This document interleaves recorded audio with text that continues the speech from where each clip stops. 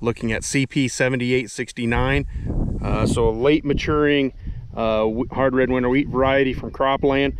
We've brought this out several years ago. This is a high yield potential product matched with an outstanding disease package. When we look at the disease ratings for this hybrid, from leaf, stem rust, stripe rust, and any other leaf diseases, we have this rated as excellent. We've seen terrific performance on this as far as disease category goes. We like to see this product put in a lot of different situations. This can go from our stressful dry land, tough acres, all the way through our high yield irrigated environments. So we don't have any place we don't recommend putting this product.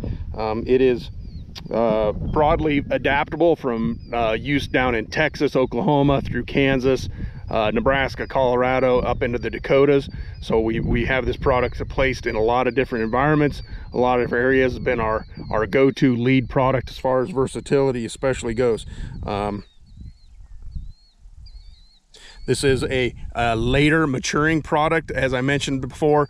It has medium plant stature. Right next door to this is CROPLAN 7050 AX, so coaxium wheat product. And as you can see, side by side, not a lot of difference in height. Both are kind of medium stature plants, maybe slightly taller at a 7050.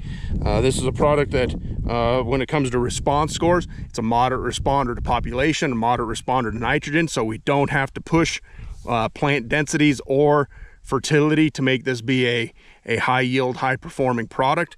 On fungicide, it is a high responder. Even though it has excellent disease ratings, we still highly recommend a fungicide. This is a product that gave us huge responses in the absence of disease presence, so we want to make sure that we're planning to put a fungicide on this product as well.